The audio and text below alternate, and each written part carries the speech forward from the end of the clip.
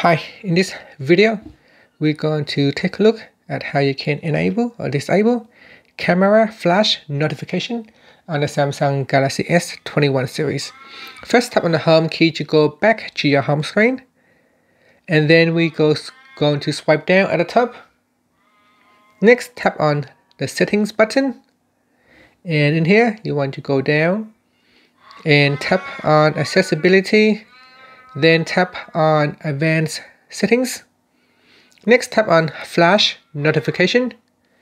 And then tap on camera flash notification. Now you can tap on the preview button here to test it out. You can see the light is flashing at the back here.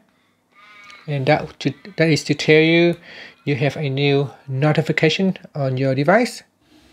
And finally, you can tap on the home key to go back to your home screen. And that's it. Thank you for watching this video. Please subscribe to my channel for more videos.